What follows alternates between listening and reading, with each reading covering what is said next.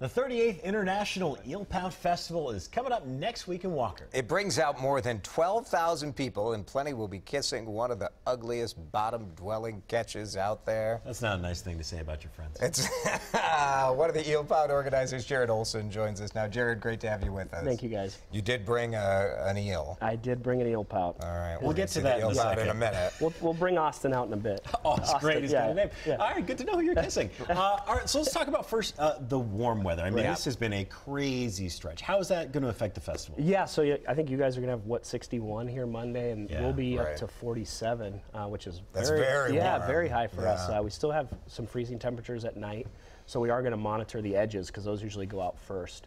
But we did call driving restrictions this year again. So basically, people can bring their fish houses up, set them up on the lake, and then they all have to have their trucks off by Friday at noon.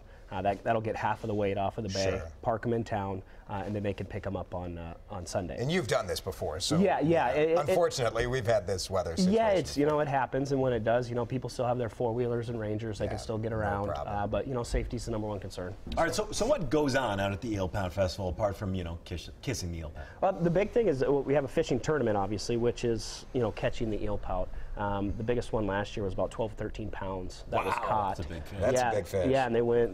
That guy won, I think, about $1,500 in different prizes. Yeah, cool. So a lot of fish come in. The top 10 heaviest fish, win prizes. We also have the polar pout plunge, where people jump in the ice. This is the time to do it. Yeah. Oh, I mean, they're probably going to be wearing sunscreen jumping in this year. It'll still be plenty cold. Oh yeah, right. Yeah. So, but that raised $38,000 for our local community center last year. Fantastic. Yeah. So those are two of my favorite events. But there's mechanical bull riding, beer pong tournament, the bikini show, as you had alluded to Matt earlier. brought that up. Matt brought it up. That's fine. Well, that seems like the logical point to transition into a discussion of kissing the eelpout. Right. How did that all start? I think people have been kissing fish for a long time. I mean, just as you catch that fish, you catch a big one, and out of respect, you give it a kiss, and you say, "I'll catch you later." That's all kisses are done out of respect, I believe. And once you see this thing, I mean, you're just going to want to kiss it. Let's get out. I'm sure that's how it came up. So who do we have here? This is Austin, and I always name him after whoever caught it. Okay, so Austin caught this guy? Yep. Let's see if he wants to be picked up here. Very dramatic, the reveal here. And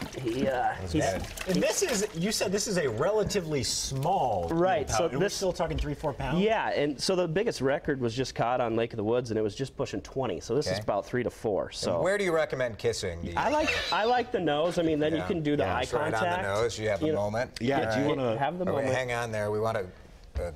All right, we got to get this. Oh yeah. Come on now. Yeah. You got you have the coolest job. Matt's going to pass? I can do weather. Did you ever think this morning when you woke up that you'd be kissing Matt would kiss the eelpout? but now he's worried that it's good luck for life, buddy. All right. He's the second to kiss it. There you go. Boy, that was more sensual than I was prepared for. I think that's very nice. Really soft lips on the eelpout. Soft lips. A little cool. Wow. A little cool to the touch, but you know what? Takes all sorts. 2017 International Eelpout Festival is next Thursday through Friday, February 23rd to 26th. Go to cco.com/links for more information. Could I just have one more? Just maybe. You want to go back for seconds? Oh, yeah. It's a moisturizer. It really is. Really nice. I don't need a second. I'm good, Jared. Thank you so much. Thank you, guys.